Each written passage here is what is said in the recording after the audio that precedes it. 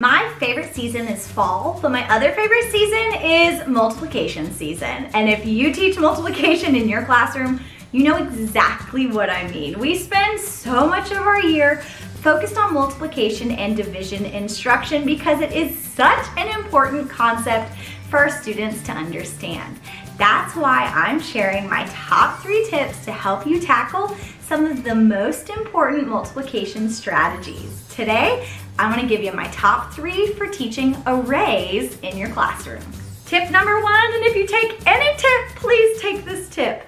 Vocabulary for arrays is so important. Students have to have an understanding of what an array is, what that word means, and what a row and what a column is. Because if they're mixing up rows and columns, this strategy is going to be incredibly challenging for your students to use correctly. And what's the point of teaching a strategy if our students aren't going to use it correctly independently when they're working on multiplication? That's why I always start instruction on arrays with vocabulary for my students. I like to tell them that when you think about rows, you think about rows of seats at the movie theater, and columns are what hold up the roof of your house. Taking time to focus on that vocabulary means the other parts of the strategy are going to get easier for your students. Tip number 2 is to really take the strategy slow. Really take the time to model for your students. 5 times 3 means I'm going to have 5 rows of 3. So I'm going to start by creating my 5 rows, and then I'm going to fill in with my 3 columns. Take your time because this is going to be challenging for students to understand. They're going to mix up rows, they're going to mix up columns. One of my tricks for this is when I'm doing rows is to give that starting point and then draw a line after it. So it's like I'm building those rows of movie theater seats for my students at the beginning of instruction. That way they can really see where the rows come in and where the columns come in. Take your time when you're starting with this strategy.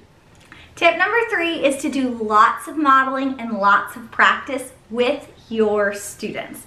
There's no need to release them to do this independently just yet. You're just now introducing the strategy. I love the idea of that whole group comfortably practicing together because it gives students a safe place to make mistakes and express misunderstandings. When you're modeling with them, you're adding information as you go to those slides.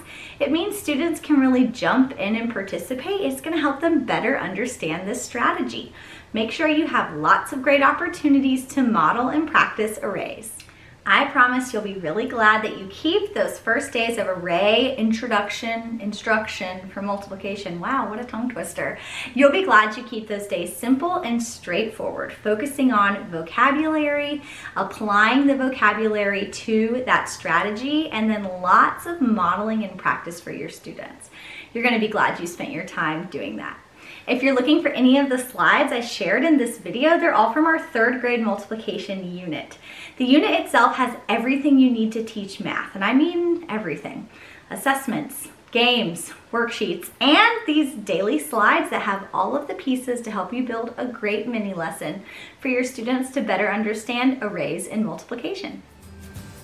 If you are looking for more help in your math classroom, look no further. Make sure you check out this math playlist. It is chock full of our best videos all about math tips and tricks that are easy for you to implement in your classroom. I love getting to talk about math. It's one of my favorite things to teach. It's one of my favorite things to make YouTube videos about. So if there's another concept you're looking for help in, let me know down in the comments. I will put it in our video lineup. Thank you guys so much for watching, and if you aren't already, I hope you're gonna hit that subscribe button to join our community here on YouTube. I hope you guys have a not so wimpy day. Bye.